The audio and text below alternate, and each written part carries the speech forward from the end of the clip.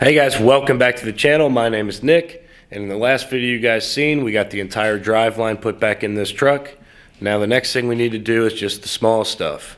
We've got some of the coolant lines that have to go to our intake. We got to modify the exhaust because now we're running headers instead of a manifold.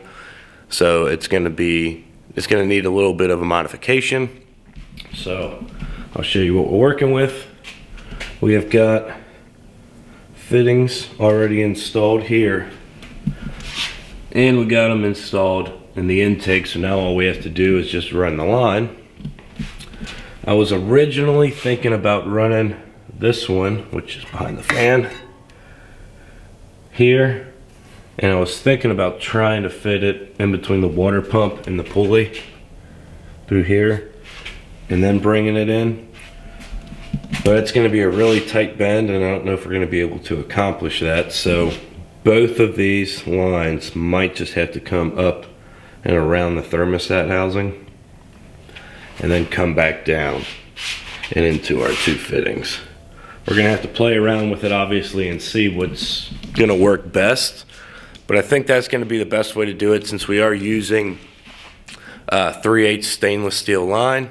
It's kind of a harder material, harder to bend, so we might not be able to manipulate it behind the water pump pulley.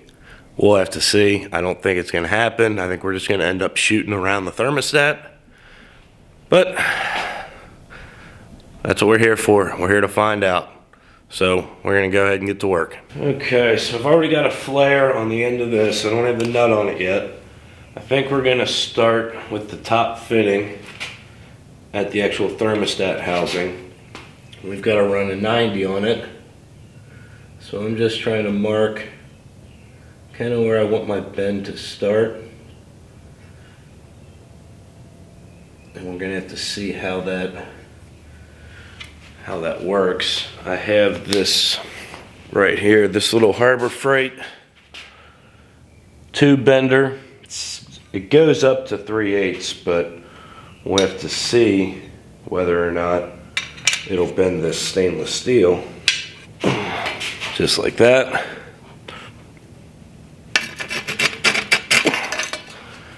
The stainless is kind of a pain, like I said. I knew it was gonna be, but it could be worse. So we got roughly a 90-degree bend on here.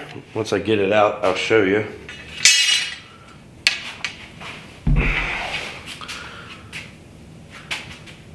So we've got a 90-degree bend on here. It's kind of out of focus, but there's no kinks or anything in it so far.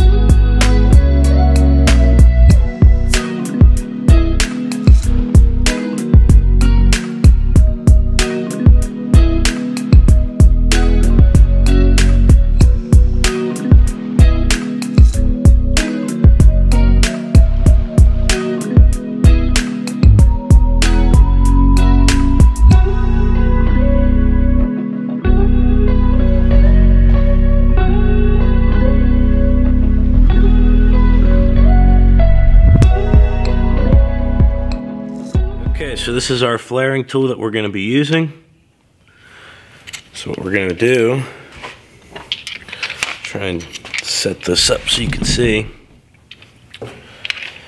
First, make sure you put your nut or fitting on. So once you're done flaring it, you will not be able to reinstall that. So need to do it now. Don't forget. We're going to put our line in. I'm just going to get it set up real quick and then I'll show you. Alright, so real quick I'm going to demonstrate how I'm flaring this. We've got our line, our nuts on, it's up towards the top. We've got our line, in here.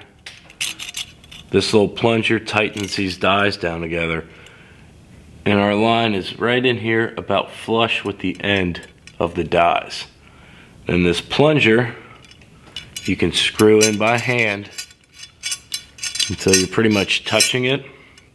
Then you turn this dial, and then you can pump it by hand right here. And that's gonna push this plunger into the line and form the line around the two dies. So I'm gonna do that real quick. Spin that out. Loosen our handle to release the dies.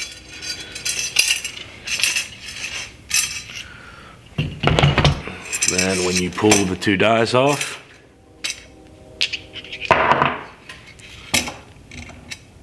it's flared. So now our nut will come down, seal up into that. All right, so we went ahead and threw on the hard line we just bent. This one's coming from the thermostat housing, coming around and going to the back of the intake. Doesn't look too bad. So the next one we're gonna do is coming out of the water pump. That's gonna be the supply. And I've got it angled a little bit towards the valve cover because I want to bring it up and then do my 90 right next to this line, right behind it. And then we'll follow the back side and go down. And then down here, where this line kind of tapers up so it can shoot over top of this fitting, we're gonna wanna follow like a 90 degree, keep it straight, which will put us underneath here and give us a straight shot to the front fitting. So we're gonna go ahead and start bending that line now. All right guys, so my camera battery ended up dying on me. I really need to do a better job of charging this before I come out and not just thinking it's ready to go. But you guys see me do the first line and then the camera died. So then I just pretty much repeated the process for the second one and it's done. So I'm gonna show it to you real quick. This is the finished product. Our feed coming out of the water pump, and then this is our return coming back into the thermostat housing. Coming over and into our intake. Now I do wish that these bends weren't so high and that they were a little bit lower and kind of sat more so on top of this part of the thermostat housing. But this is the first time I used this bender and they came out a little high. I mean, I can still get my hose and everything on my thermostat, and it really doesn't look that bad. Considering that they are hard lines, it's gonna be a lot better than this. This is the alternative, which is using heater hose line, which would have had to loop all the way around, and it's just big and bulky and wouldn't have looked good. So I think this is a good alternative, even though that part doesn't look the best, in my opinion. But I mean, it's gonna function just fine. Everything's easy to get to. So the next big thing we need to tackle is exhaust. So I'm gonna get this up in the air and we're gonna show you what we're dealing with, because these headers come down a lot further than the factory manifold. So we are gonna have to do some modifications to our current setup, and we're also gonna have to step from a 2 1/4 down to 2 inch. So I'm gonna show you that process right now. So we got the truck up on the lift, and these are where our exhaust pipes are gonna come down. You can see, if I hold this flange up, we have got plenty of clearance all the way around the block to do what we need to do. Problem is this one. You can see we're slightly gonna hit the block right there before we can actually tighten this up. So we are gonna have to notch one of these, which will be pretty simple to do. All I'm gonna do is I'm not gonna entirely cut it in half, but I'm gonna cut most of the way through. in a straight line. And then we're gonna cut another line angled up like this. I'll draw it out with a marker here in a minute. And then when we bend it, we can weld it, and that'll give us like a nice 45-degree bend in this small piece of pipe, which will angle us away from the block just enough to where we'll have clearance. So I went ahead and marked our exhaust piece and kind of see what we're trying to accomplish here. So if you look, we've got a straight line marked all the way around this tubing. This is just a rough drawing. And that's a straight line all the way around. So if you look at it from the side, we're going to cut this angled piece straight down at an angle, but not all the way through the pipe. We're going to go like 3/4 of the way through the pipe. And we're going to, when we do that, we can bend this pipe and fill in this gap we just cut. And when we bend that over, all we're going to have to do is just do a butt weld right here to the two pieces when they get joined. And then when we fill that gap in, it's going to bend this pipe ever so slightly, which is going to give us the room away from the block that we need to get our exhaust clearance. And then after that, we're going to hang our existing exhaust where it shoots out the side of the truck. And then we just got to connect the two pieces, and that's pretty much it. So I'm going to probably do this part, and then we'll get the flanges mounted to the headers and kind of see where we need to go, whether we got to do, you know, just like a 90 and be done, or whether we're going to have to make some pie cuts, because I have some 2-inch stainless tubing in the garage that was left over when I did the exhaust originally, and we can cut some pie cuts out of that. That way we can move around if we need to. We might get lucky and just throw some 290s on there and it might be it. But we won't know until we see, and the first step we have to do is get this cut and welded, so that way we can put it up on the headers and see where we need to go.